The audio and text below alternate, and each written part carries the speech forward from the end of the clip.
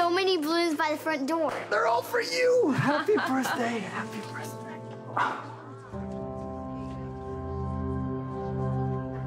Where's the guest of honor? I'm right here, Grandma. Hello, Cookie. Happy birthday. Are all those presents for me? And there's more in the car. Thank you, Grandma.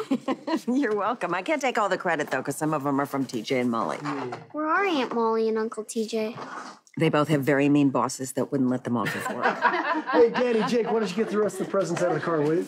You want to grab that? I'll take these. Thank you.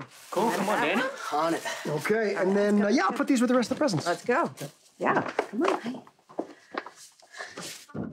So, where's Dante?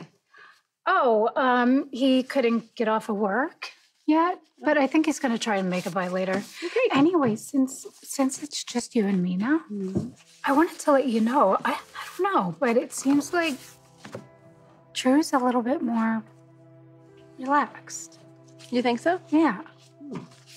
Yeah, I mean, we talked before. He had a really hard time coming out of Bentonville after everything that happened there. But yeah, I really think he's slowly but definitely moving past it. It's good. Hey, wait, weren't there more children at this party? Where's my daughter? Scout wanted to see the horses and the alpaca, so Wiley and Leo are, in Leo's words, co-hosting a tour of the stables. Okay, but Cody's there, right? Yeah. Okay, perfect. And you and Jake finished bringing in your grandmother's presents? Turns out it was like a one-man job, so anything else I can do? No, I think everything else is under control. Just go have fun. Cool. I left my coat down in the stables. I'll be back. He leaves that coat everywhere. Hi, Nancy. Hi. Hi. Hello.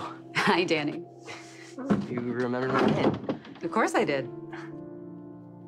Chrissy! Hi, sis. Hi. Hi. Hello. So I think most of you know, please, my girlfriend.